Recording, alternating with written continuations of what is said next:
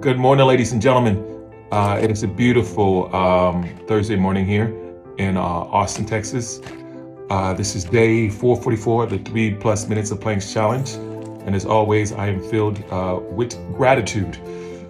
Just got back from a run, and so just knocking out these videos, getting Lola ready for school.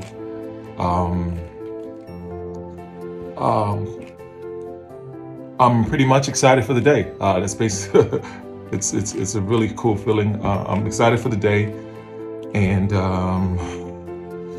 just got some things that I want to do around the house in terms of cleanliness and fixing things up and things of the sort. Running errands, making phone calls, things that I need to do that I've just kind of been slacking on, and so excited about that concept. We talked about this in my previous video. I'm getting used to the next year of things that I need to get accomplished. And so getting myself in the proper mindset and things of the sort, and finding ways not to make the excuses. I think a lot of times we all can do that, myself included. And so yesterday I said, okay, there's certain things that I need to do and things that I want to do.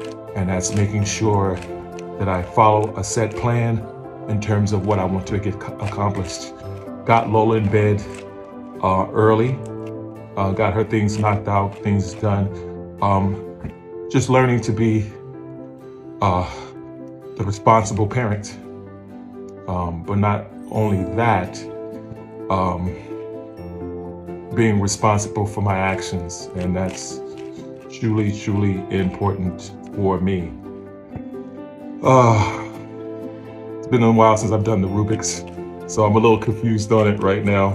But I always like to do it every once in a while, just to come back and know that I have that particular skill down set. And it helps me a lot in terms of keeping me organized in my thought processes. And I just enjoy it. It's a skill that I took on a few years back.